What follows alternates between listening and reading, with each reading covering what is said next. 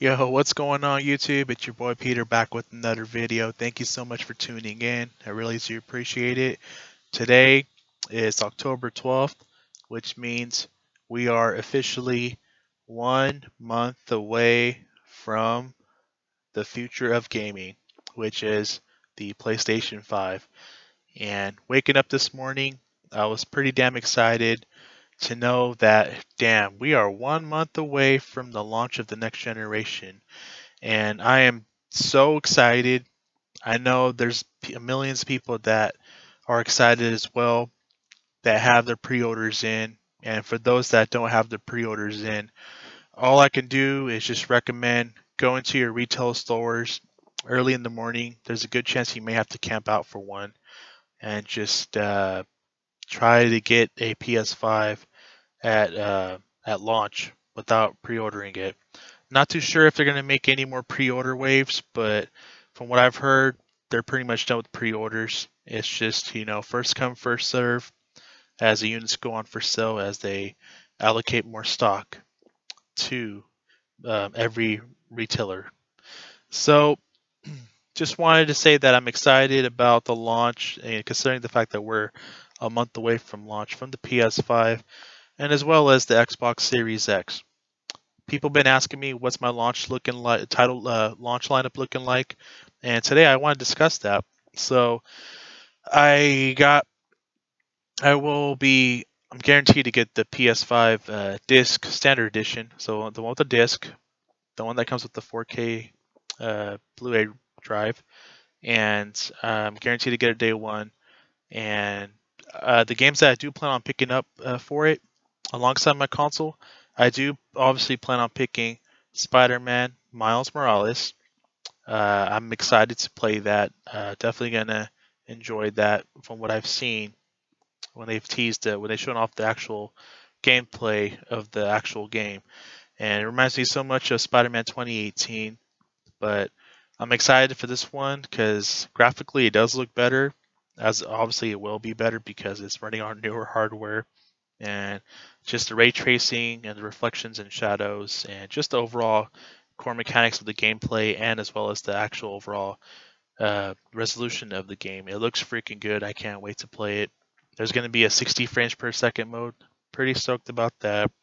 I also do plan on picking up NBA 2K21 alongside with Miles Morales. Uh, I'm a big basketball guy. I'm a big Sacramento Kings fan, as you can see. And I saw the trailer of the next gen 2K21, and I was blown away. It looked graphically, it looked like a next gen game. It actually looked a lot better than most of these next gen games, how they're looking like so far. And can't wait to see how the gameplay is. I'm hoping that it's better than what it's been recently. And I just remember 2K14 coming out when I picked that up for my PS4. Like my jaw dropped. That was revolutionary at the time. That's probably considered one of the best 2K games ever made. And I feel like hope that we get that moment with 2K21. So I'm excited for that. I can't wait to play with my Sacramento Kings on 2K21 on PS5. I also do plan on picking up Godfall as well. I I know a lot of people are kind of 50-50 about it, but it's a launch game. It's for a new console. Why not? Let's give it a try. Let's pick it up. Let's see how it is. This looks like it's something new, something different. And I know there's already a PC port that's available for it, but I'm open to trying it. From what I've seen, the gameplay and the graphics, it looks like it's something different, and the way the game is like lit up, like the lighting, looks pretty cool. Looks pretty cool. It's action. Looks like it's super fast paced action, and it's like a looting game as well. So I definitely want to pick that up, give it a try. So Miles Morales, NBA 2K21, Godfall, and I do plan. I think Astro Playroom is already pre-installed in every PS5, so that will be another title that I will try out at on launch. But I do eventually want to pick up Demon Souls. I don't know if I'll pick it up day one, but I think eventually I will pick it up just because I want to have time devoted to Miles Morales, and also I want to have time devoted for Cyberpunk 2077 and Assassin's Creed Valhalla for my Series X. Oh yeah, and Black Ops Cold War that comes out the day after, so definitely gonna have time for that. But Demon Souls, I'll definitely find a way, maybe Christmas time, or maybe just whenever I get a chance, I will definitely catch it. It looks really, really freaking good, guys. It really does look good, and uh, I will eventually invest in Demon Souls. Now, as far as accessories like the charging station and the headset and the camera, I will put that on pause for now. I plan on picking up the charging station, but I think as of right now, I'm gonna pick up. I probably won't pick up an extra DualSense controller. I heard that Sony's gonna come out with the variety of colors next year. So same thing with what they did with the DualShock 4 and PS4. It's only a matter of time. We're gonna get a color wave of controllers and possibly faceplates too for the console. That looks like they're swappable, so that's pretty freaking cool. And I was gonna pick up a charging station, but like I said, I think I'll just charge it with the Type C for the time being. And if I do get a controller, I will consider getting a charge station then. Camera wise, I have my webcam. If I'm gonna stream, I think I'll just hang on to that for right now. But I do know that they're coming out with 4K 60 webcams that are going to be mainstream eventually. But I'm still rocking a 1080p camera, but I should make the jump to 4K because everything with these consoles is just 4K moving forward, I guess. And let me see what else I'm trying to think. No stand. I think it comes with the stand, and I plan on just having my console set up not horizontally, vertically. I'm just gonna keep it standing up, and I gotta make some room for it in my cabinet.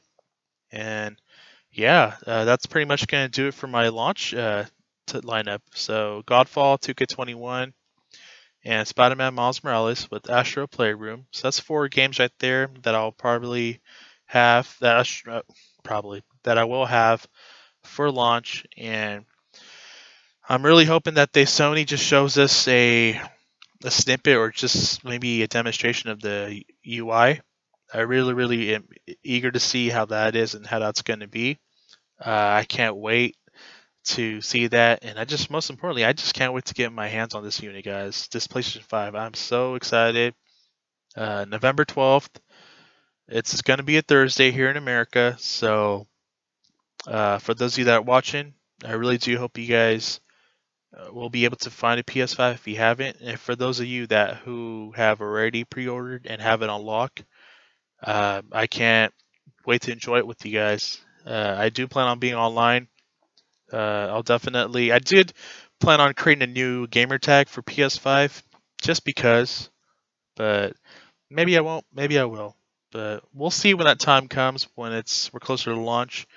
I know Series X is going to have a lot of stuff as well in terms of like their quick resume and their SSD and their backwards compatibility games, which I've seen tech demos of that, and it's looking like that backwards compatibility team, man. Props to them. They've definitely upscaled and up the frames on current Xbox One X games. So looking forward to testing that out when I get my Series X as well.